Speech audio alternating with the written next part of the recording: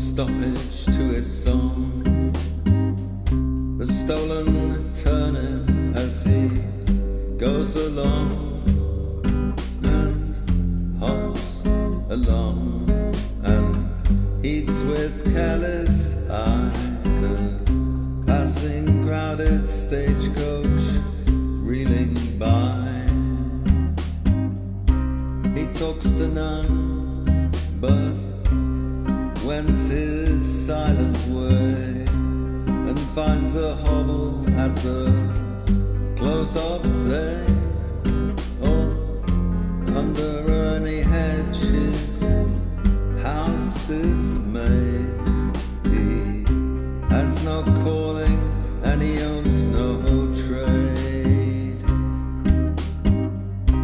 An old smoked blanket arches over his head. A wisp of straw or stubble makes his bed. He knows a lawless law that claims no kin, but meat and plunder on and feel no sin.